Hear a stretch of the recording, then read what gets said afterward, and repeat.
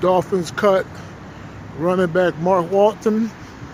Look, the dude was serving a 4-game suspension for 3 arrests from last year when he was with the Cincinnati Bengals.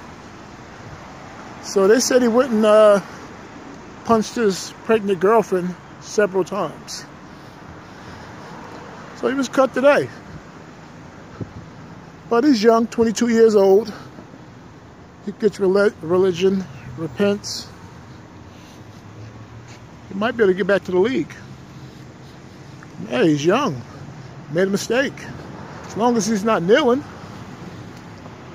he might be able to get back to the NFL. That's just the world we're living in today. This is Cornersportsnet.